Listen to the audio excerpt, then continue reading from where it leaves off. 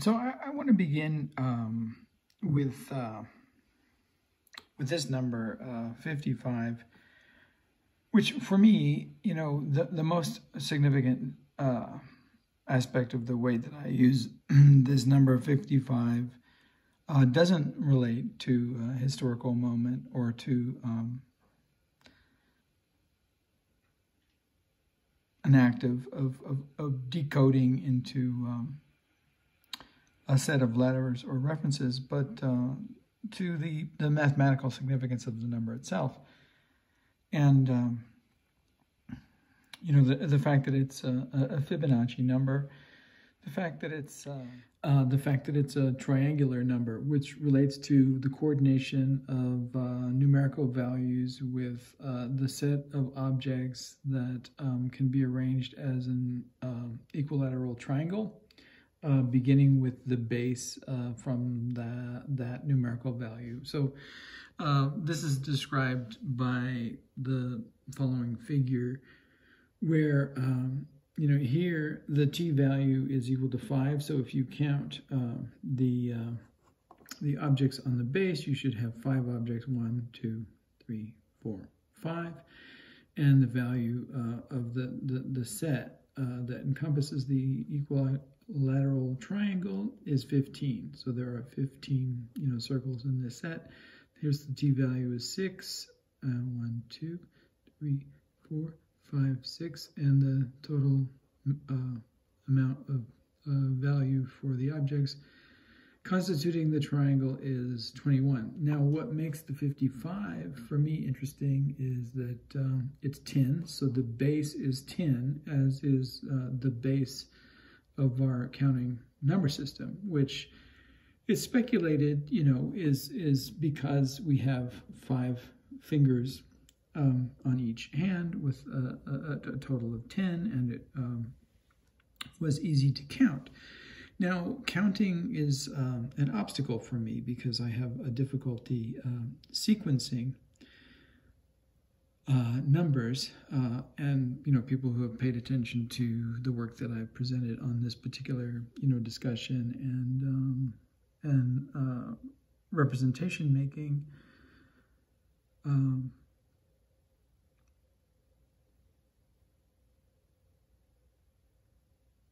platform will already be aware. So so the 55 was interesting to me for a number of reasons, and because the value number of this particular T10, right, which is 55, isn't, you know, readily available to consciousness as a diagram in the same way that for example, a T2 would be, right? Like, so if I say T2, it's pretty easy for you to visually conceive of that figure and to represent the numerical value as a 3. You might be able to do this with 3, 4, you know, and 5 as well. And but to visually imagine and cogitate and count the possibilities of 55 at this stage, at least for me, is considerably difficult, probably nearly impossible if it's given to the part of intellectual ability that for me, you know, involves sequencing and counting. So I would have to be able to see the figure, and then I would have to be able to probably break it up into units and multiply, or to conceive of it as a set of relationships between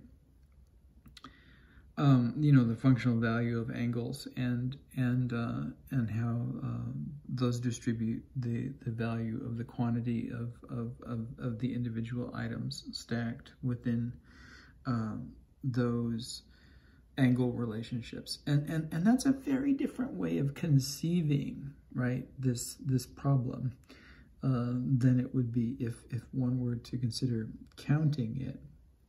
So that's, you know, part the value that it represents as a figure to me in relationship, to my peculiar or particular position as a cognitive subject, and a subject with this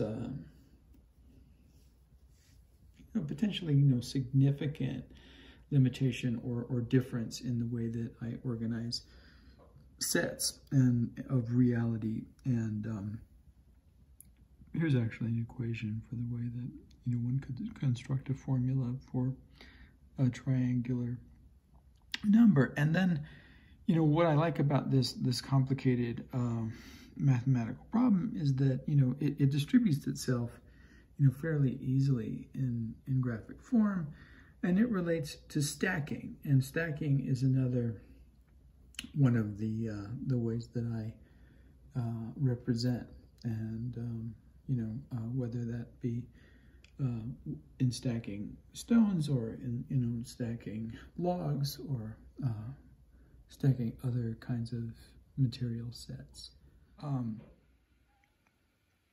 That's like a kind of non-skipping stone version of the way that the Fibonacci's are formed themselves. So it's the hand's version of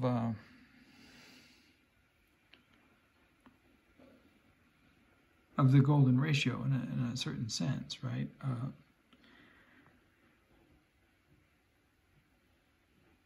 And the relationship to the hand and to counting is significant to me, because numerical sequencing is one of my difficulties, one of the cognitive difficulties that I have. So this number 55 is fascinating to me as a symbol of, the way that my cognitive positionality has marginalized me socially, for my entire life, and that this positionality has, obstructed my ability to acquire and keep, jobs, to participate in social media, to engage in surprisingly numerous ways. It has created obstacles in and not just my inability to sequence numbers, but my inability to recall sequences of numbers, and my inability to write, my inability to spell, all of these things. And so in a way, the reclamation of this number relates to that issue by virtue of the structural mathematical features of the number itself. And then, because it relates to the Fibonacci sequence, it relates to a lot of other conceptual elements that belong to this idea of the golden ratio and phi, and ideas of the order of natural structures in the universe that belong to this pattern, and the micro and macrocosm of the spiral that exists both in the form of the nautilus shell, well, no, not just both, but in the form of the nautilus shell and the sunflower, but also in the cosmos, in the very form of spiral galaxies themselves. My tea water is ready, so we'll just take a walk over to the tea. You have to imagine that numerical value 55 is still what you're looking at, and not a teapot. But I'm not unaware. Well, I mean, there are other historical markers that belong to it.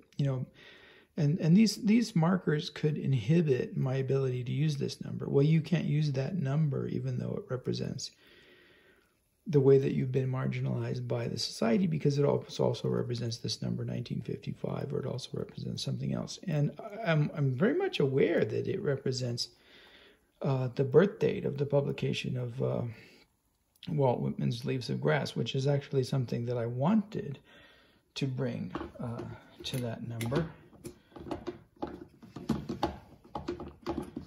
The coffee is, or the teapot is hot, and I'm trying to, with one hand, remove the top so that I can put more water, because I need a little bit more water to this tea, and it's hard to remove, or was hard to remove, because now I'm pouring the water into the teapot. But one of the things that made it difficult was that, you know, I was lifting, see, you can hear that it fits nicely, but to do it with one hand, and it was very hot, was difficult. Now it's cooled off a little bit, and it's not quite so difficult. So I wanted the reference to Walt Whitman, and you know, one could, you know, argue that, well, referencing the birth date of Leaves of Grass is also referencing Walt Whitman's later attachment, you know, to these ideological,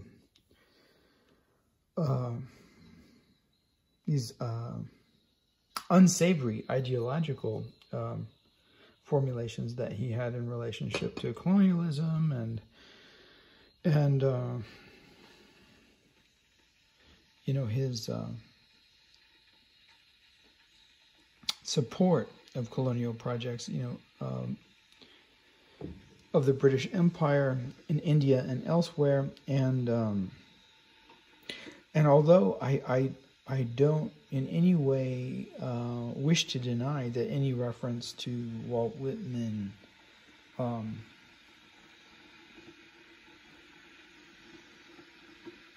can isolate or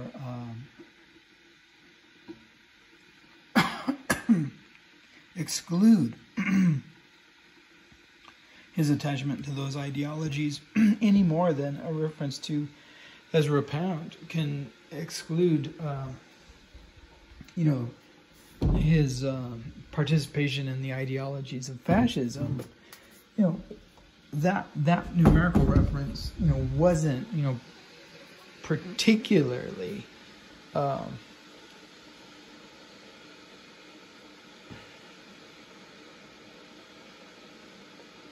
intended as an endorsement of the ideologies of Walt Whitman, especially in, you know, the later Walt Whitman, but rather like a reference to the way that I had seen a certain value in the way that, you know, he worked, and wanted to bring that into the mix.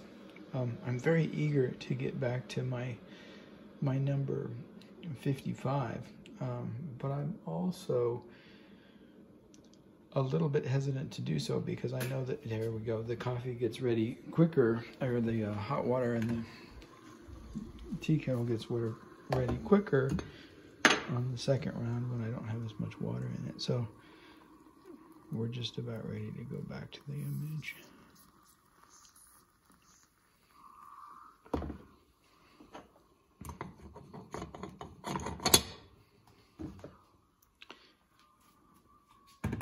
All right, so that's a beginning with the significance of 55. Now, all of the Fibonacci numbers are significant in my work, but this one in particular, and also because of Fiverr, you know, from Watership down, and then and I've talked about, you know, Fiverr from Watership down, the Visionary Rabbit, and the doubling of 5 in this set.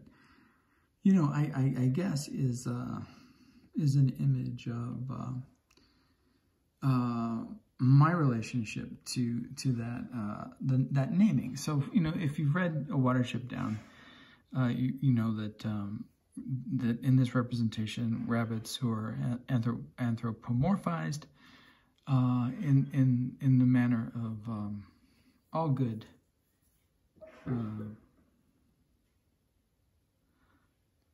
fables, that rabbits can only count up to 5, and that fiver is the runt of the litter, and the last one in the litter, the last in a sense. And so the last is portrayed as this number 5. So it means, you know, he is the last, or 5 is like the conceptual limit, almost like infinity in a certain sense, terminal, right? If you had a conceptual designation of an infinitude that was terminal as a human construct, this is what, you know, this 5 would represent. So it's a very, like, interesting number, and for me, like, this, like, counting thing that I mentioned about its characteristics. I mean, you can look the number up on Wikipedia, and you can find other, you know, aspects of it. You know, it also refers to it's one of those numbers that refer to a number of different celestial phenomena, you know, including a spiral galaxy that's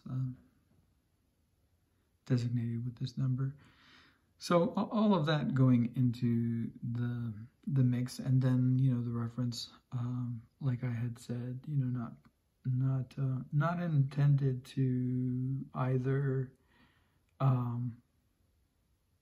unqualifiedly endorse the colonialism of figure like Walt Whitman, but, you know, but not really intended as marking that ideological and political, you know, aspect of his work as that element that I was, you know, interested in.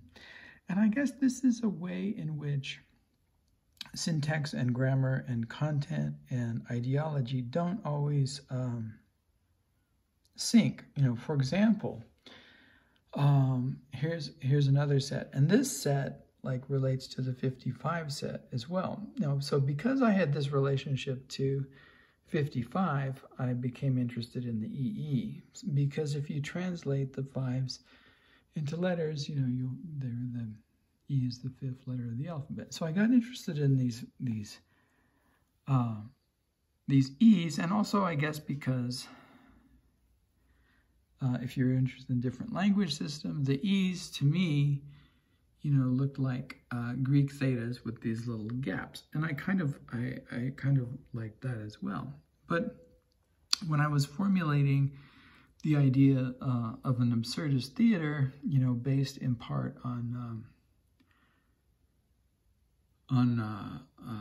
Antonin Artaud's first theater, the Alfred theater, you know, I had tried to think about these different combinations of items that I could bring into naming this absurdist theater. And I had always thought of E.E. Cummings as an absurdist, and you know, maybe I was wrong.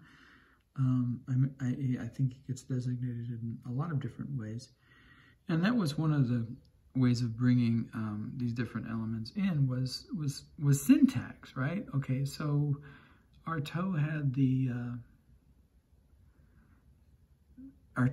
the Alfred Jarry Theater, and then I thought of Alfred E. Neumann, and which was the Mad Magazine thing, which was another absurdist thing.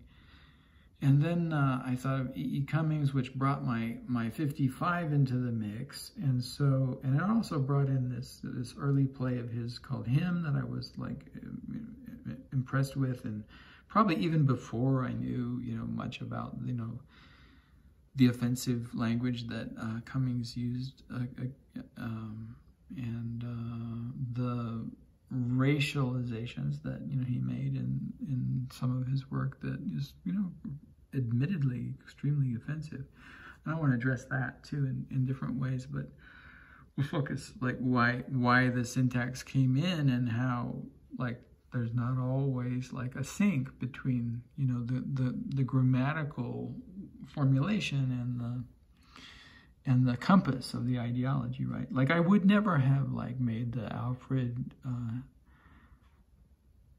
it's interesting because I never would have thought of like making the Alfred Ezra Pound Neumann, theater or something like that. Well, I had always thought of Ezra Pound as a fascist. In fact, I never even read Ezra Pound other than like the snippets of Image's poems, but I never read the cantos because I was never interested in him, and I thought he wasn't much of a scholar, and his understanding of mythology, like compared with, whatever the political difficulties are with HD, compared with HD, he wasn't really much of a thinker on the classics either, right? Got a very cursory understanding of myth, of epic, of even, I would argue, I'm sure people would argue against my reading, but even really a cursory understanding of the idea of what a canto was. But like if like comparing it to like the sophisticated, I'm also like not ideologically invested in Dante, but I do recognize like the sophisticated apparatus of the way that, both the rhyme structures and the interlocking relationships between the canto numbers as you cross like various thresholds between Inferno and Purgatorio and the other, realm that often gets excluded from the reading, right? Because it's kind of boring, Paradiso. But the play between these multiple levels, where you could say like, as an analogy, like, with music, like there's treble, there's bass, there's a lot of mid-range, there's a lot going on, in all these relationships. Well, I didn't see that going on in the brief, look that I had at Pound, and wasn't interested in it. So I never read the cantos. I was never interested in Pound in that way, and I always sort of rejected that. When he did come into my work, which was, when I would do more imagistic stuff, it was always pretty critical, or at least like I thought that was pretty obvious, although some people maybe didn't get that, but I was always, pretty critical of the ideology surrounding him. E. Cummings, I didn't even know about some of this work that's more obviously offensive until much later. And the question is just like, at that point, do you change it? Like I could have. Neumann and Neumann was there because I needed a way of bringing the absurdity of popular culture in the Alfred E. Neumann to the mathematician, von Neumann and the von Neumann universe set theory that I was working with. So did I throw out the 55 in the form of the EE because I've learned that E. Cummings was, apparently, obviously very offensive, in certain racialized language and descriptions in his work, even in his published work, and pretty clearly unapologetic about it. But I didn't, and again, it's not an endorsement of that, but it's one of these situations where the syntax and something about the way that I perceived the early work and the way that images were produced on the page that I wanted to bring into the title of that theater. And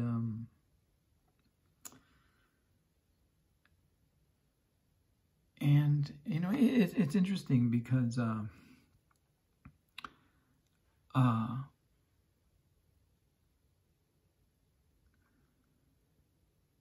it seems to me that like anyone who's ever really like seriously listened to Indeterminacy by John Cage, it seems to me should be like extremely offended by the way that his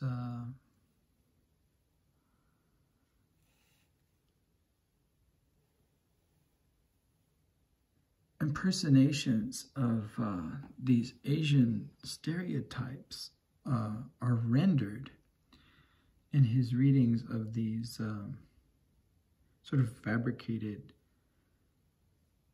Chinese poems. And I won't repeat by impersonating Cage, impersonating these Chinese subjects reading these poems, but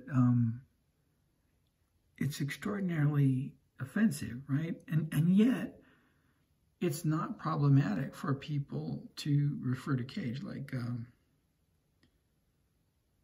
in poetry circles, you know, he's presented like completely unproblematically, right? And I'm not saying that, you know, Cage is necessarily a racist or necessarily a colonialist, but there's that aspect there, right? So, you know, I've often tried to situate my work in ways that foreground those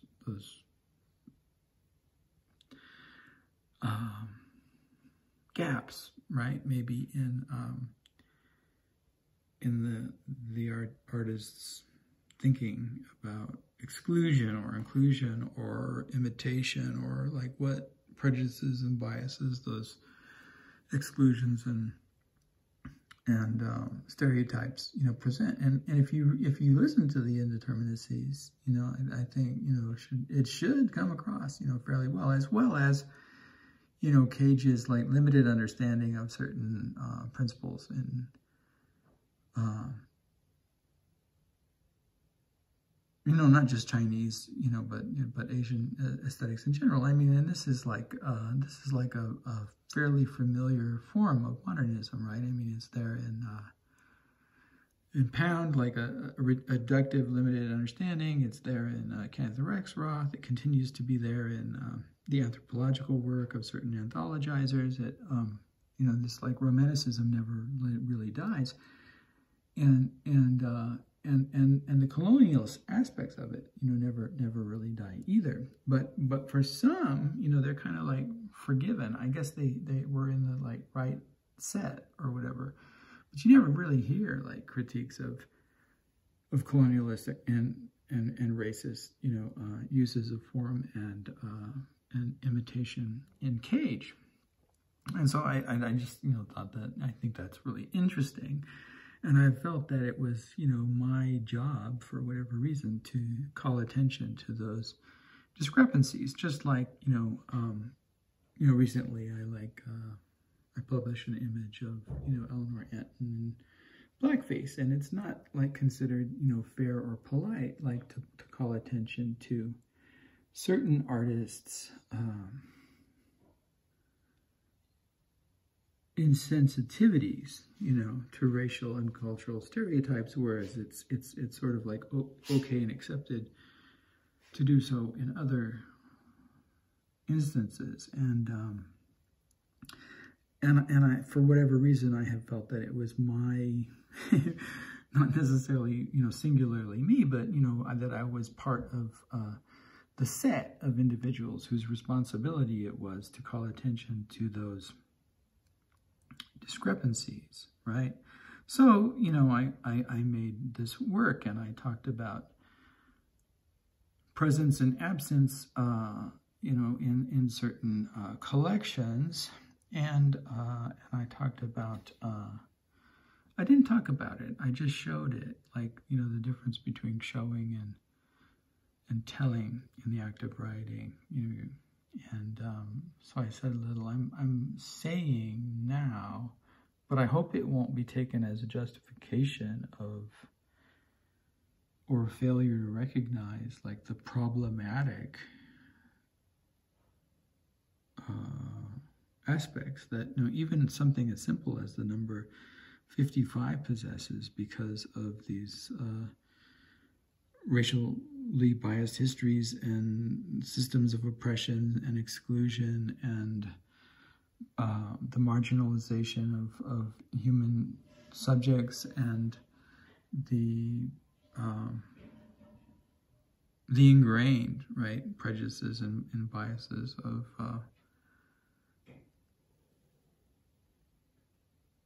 a culture, you know, and so, you know, for me, like, it raises this interesting question. It's like, well, when this completely unfolded and this understanding unfolded, then why, oh, this means that something else that I'm working on has completed itself. Then why wouldn't you remove it at that time? And I guess I felt sort of like the way that I feel about Dr. Seuss is like, well, expunging the work, you know, from the publications and like pretending like that the racism never happened in a way is worse, right? Like, I understand why the Dr. Seuss estate did it, because they wanted to clean up his act. It's like later, you know, you might have this attitude that was more or less accepted at a certain time, like in the 50s or whatever, or like it was okay to say, you know, to make remarks about communists because, you know, you're in this place, like say you're in Hungary, and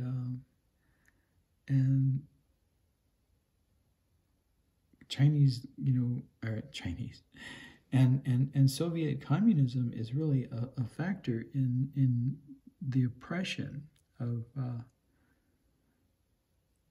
your state, and you know, the oppression through which your state organizes itself. Well, this is very different from the way that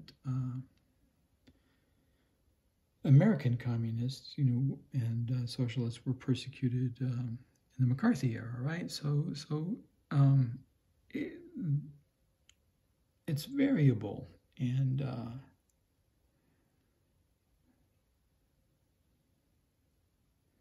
it, you know, I was thinking about it, you know, raising these questions, like, so because the United States is a racist country, because of all of this grain of the culture, am I still allowed to use this number or, you know, these letters in inscribing significance and reference? Well, the EE could like easily be taken out, but I thought about it, like, again, in terms of like, well, there's something wrong with that. Like, there's something wrong with the Dr. Seuss estate wanting to remove the offensive material to clean up his act, right? It should be, you know, recorded in history. And for me, this is not the same as having like these racist monuments up that were, you know, constructed much later in the South as an ideology and as a way of producing hate speech and thought, right? In the public place. I'm not, you know, advocating for Dr. Seuss's racist texts. I'm just advocating that their presence isn't something that we should, you know, forget. And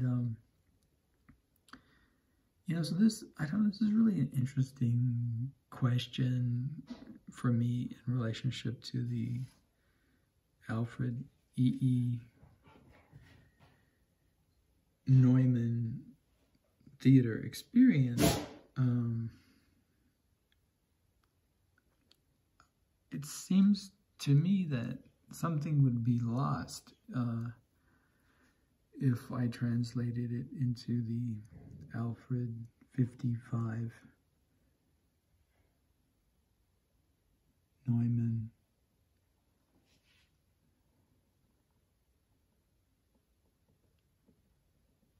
theater experience. But I'll continue to consider it as a question. And I like that it it comes up as a question, and what it means in terms of responsibility, as a question, rather than, ignoring it. So for example, if, recently, like I pointed out that on the blog, of someone I've known a long time, there's a significant omission, of the work of African Americans, and that's not addressed as an issue of theme or discourse or part of the content of the project, and so that gap, that omission, to me is something that calling attention to it is of value, right? And just like calling attention to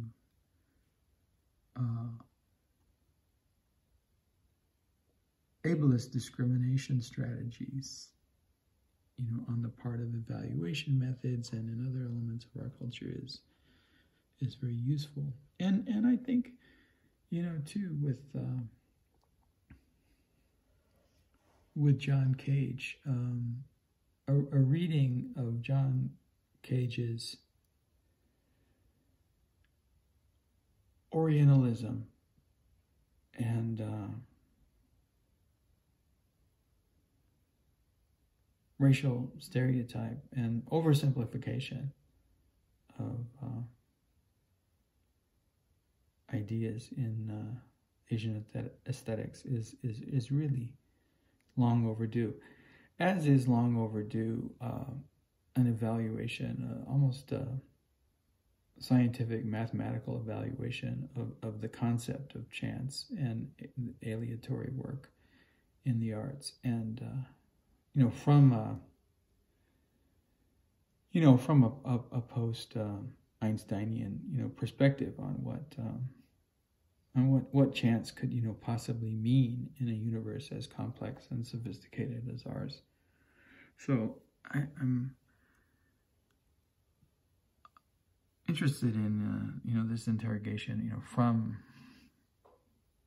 maybe beginning with further look at this particular set of numbers, the 5 and the 5, and exploring other kinds of relationships that one might have to this set that wouldn't necessarily lead to this translation, and that might allow me to rename, if I consider it pertinent enough, rename the Alfred E. Neumann theater experience